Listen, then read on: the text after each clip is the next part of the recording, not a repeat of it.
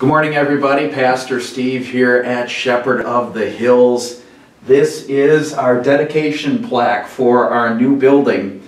And I really wanted to point out to you, in addition to the Bible verse from Ephesians chapter 3, it says right here, dedicated May 31st, 2020. Now, it's already on the plaque, so I guess we have to have a dedication on May 31st, 2020.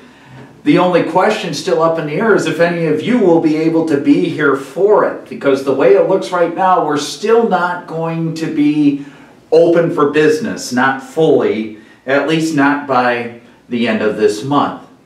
Had any number of conversations, and maybe you've had them too, with what are churches supposed to do with this when the government is issuing orders and restrictions and guidelines that prohibit the people of God from gathering together in worship? Shouldn't we be trusting God to take care of us regardless of what the government says?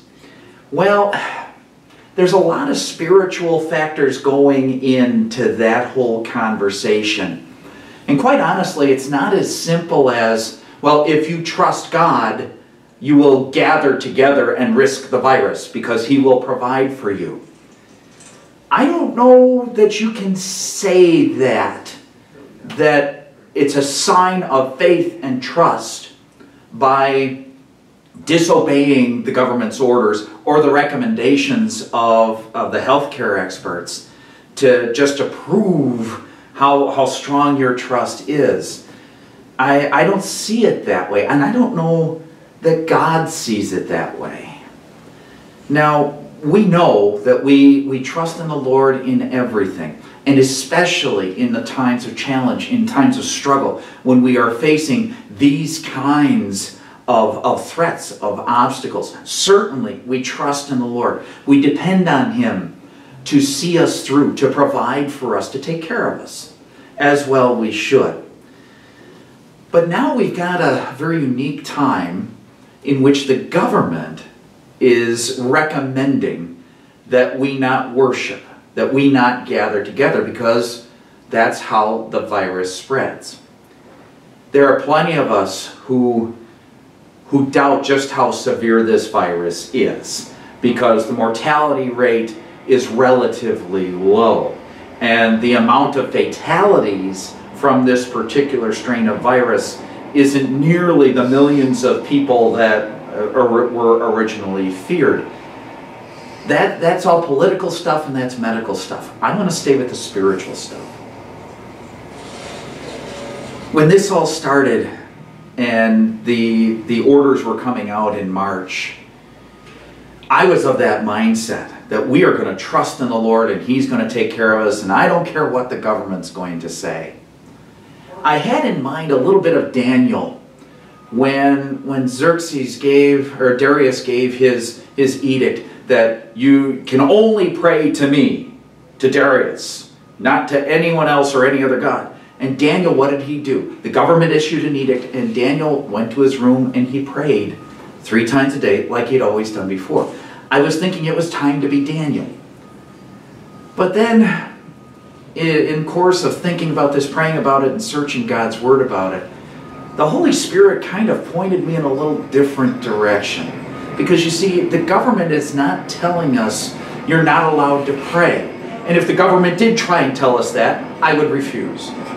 It's like in the book of Acts, when the apostles were commanded not to preach in the name of Jesus.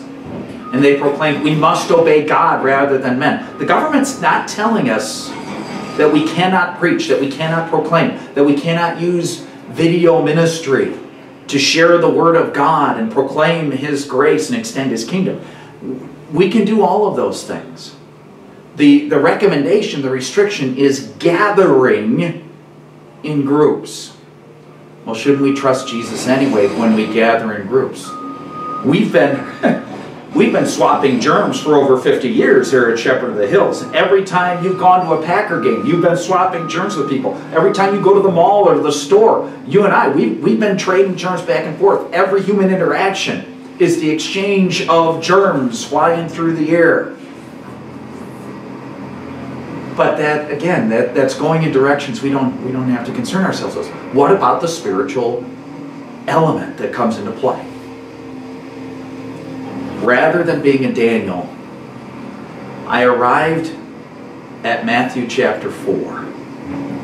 And in Matthew chapter 4, we have the temptation of Jesus.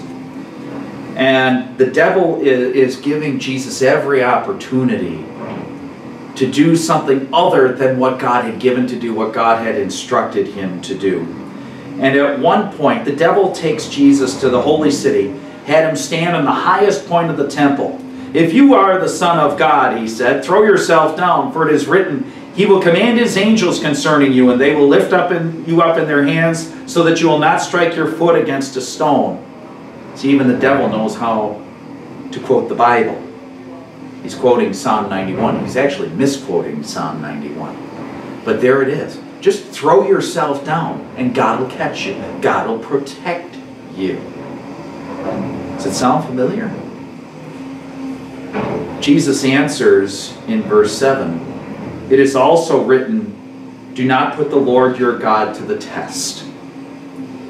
And Jesus is responding with Deuteronomy chapter 6. You see, the people of God had done this kind of thing before, where we are going to show off our faith, our trust.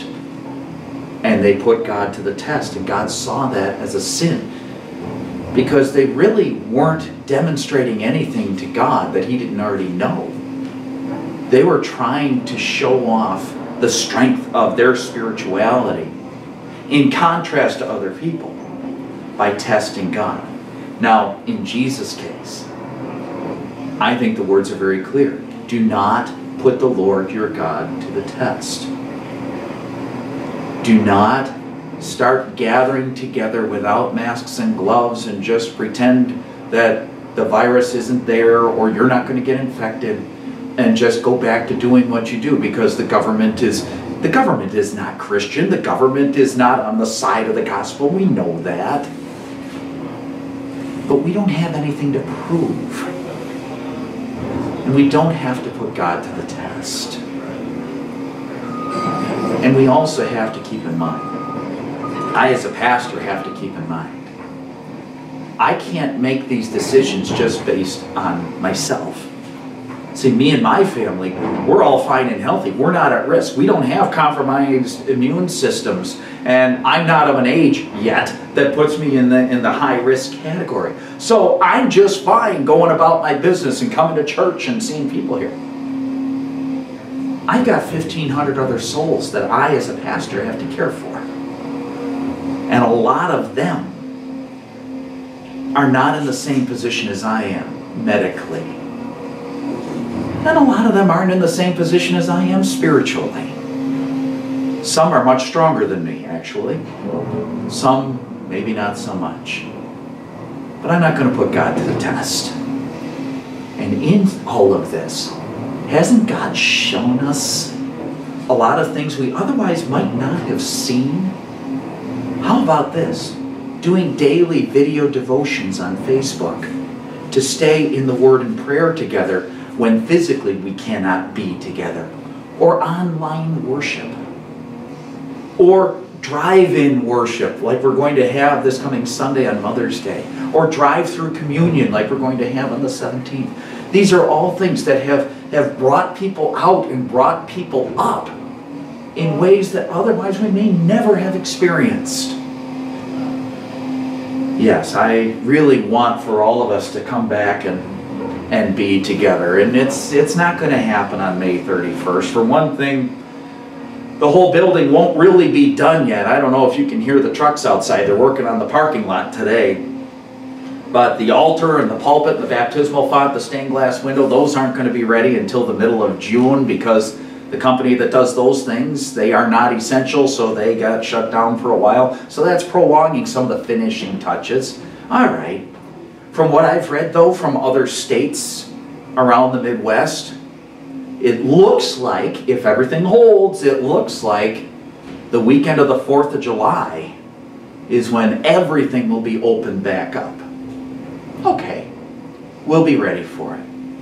Between now and then, we're not going to put the Lord to the test. The Lord is putting us to the test. Jesus says to trust in God, trust also in me.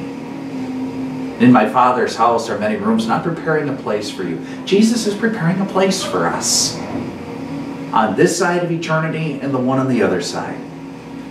In between, we will continue to turn to Him and trust in Him, and we will continue to love one another the way He has loved us, even if it's through a camera for a little while longer. So with that in mind, would you pray with me, please? Lord Jesus, help us to know that we don't have anything to prove, and neither do you. May we continue to love one another, to look to the interests of others before our own. May we follow what your word has to say, because quite honestly, Jesus, it's pretty easy to pick out a passage here or a passage there to back up what we want it to say.